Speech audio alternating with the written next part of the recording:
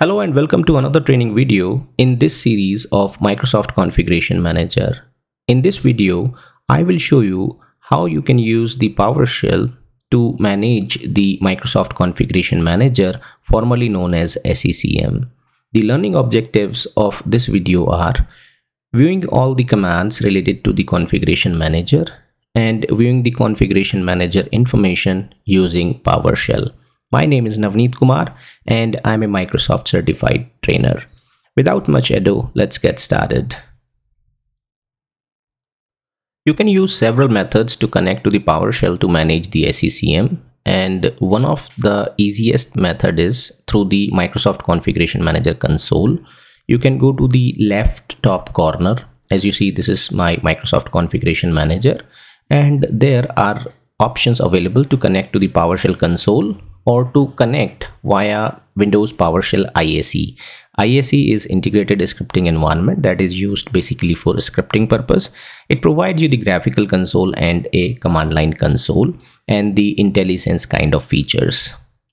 Here you will notice that there is a script that is coming up automatically. Some commands, the site code is S01 coming up. So it will automatically connect you to the PowerShell drive for SCCM once you execute this code. As you will see at the bottom, the prompt is changed now to S01, my site code. So I'm connected to the PowerShell drive and now I can start running the PowerShell commands. So basically you cannot launch the PowerShell directly from the system and start running the commands. First you will have to connect to the PowerShell drive, which can be a daunting task if you're not good with PowerShell drives. I have done a video on that. I'll put the link in the description about the PowerShell drives, how do we deal with them. So it is important to connect, and the PowerShell console will help you to do all this once you launch the PowerShell from here. Well, the first command I ran is get command from the module. The configuration manager is the name of the module, and out grid view, which listed all the commands.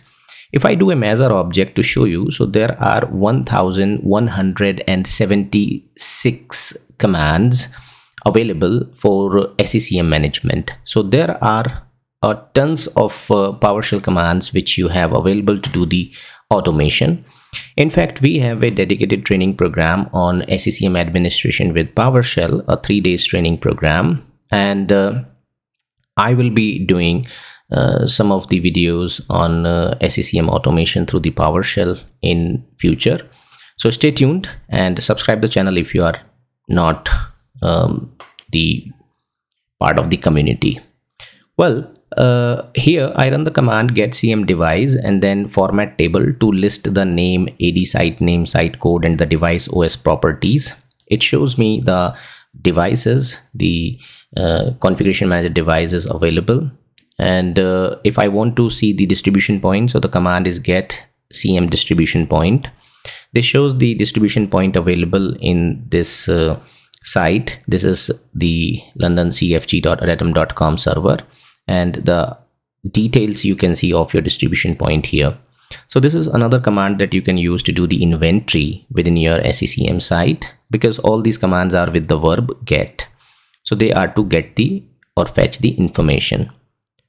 Next is get CM management point. If I want to see the management point but only few properties, so format table, then the network OS path, the role name, the site code, and the role count, so that I can see here. The management point has 9 roles installed on it. The site code is S01, role name is SMS management point, and the network OS path is the londoncfg.adatum.com.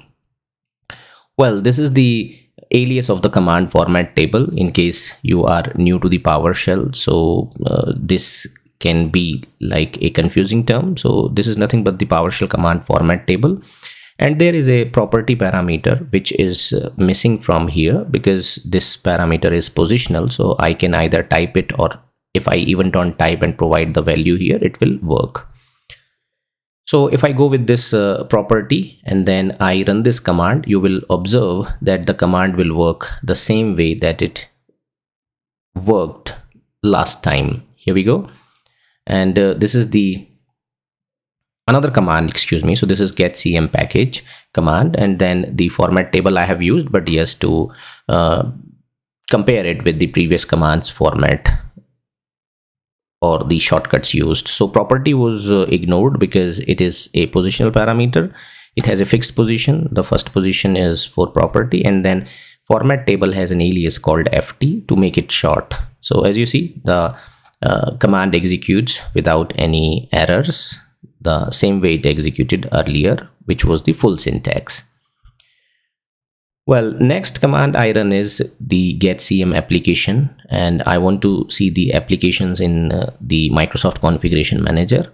Remember, the packages are the classic approaches to deploy the softwares, whereas the applications have much more intelligence and provide you better flexibility. We'll be doing a video on packages and applications, so stay tuned and see the differences between these two. Next is getCM site. If I show you the CM site, so this is the site code is S01, which is a 3-letter code we have to provide to the SCCM sites, as you know. Then getCM user, it will display the users. I have all these users discovered in this System Center site. If you have not watched the previous videos, you can watch them. How do we do the discovery for the systems users from the Active Directory, and how do we create the collections for users or devices to target the deployments. Next command is with this format table name. I need to know the name, the domain, the select first 5. I'm showing you the first 5 objects instead of showing those hundreds of users. So these are the objects that I'm using. Okay, sometimes it is important that you put the commands in order. Basically, the format commands should always come at the right as the best practice. So this is also one of the use case for troubleshooting for you. As you see that earlier it's shown only the 3 results instead of first 5. So this is the format table command now on the right side. The format command should always come to the right of the command. Well, the next command is getCM user collection. So the CM user collections are actually the logical group of users that we can use to target the user settings in the SCCM. So we group the users into a collection. So this is the list of the collections, and as you see here, Toronto users or Toronto managers or London users collections have been created in this SCCM site. Next is the device collection, where from you can see the device collections in this SCCM site. So I run this selected part, this line of code, and I can see here the device collections created in SCCM.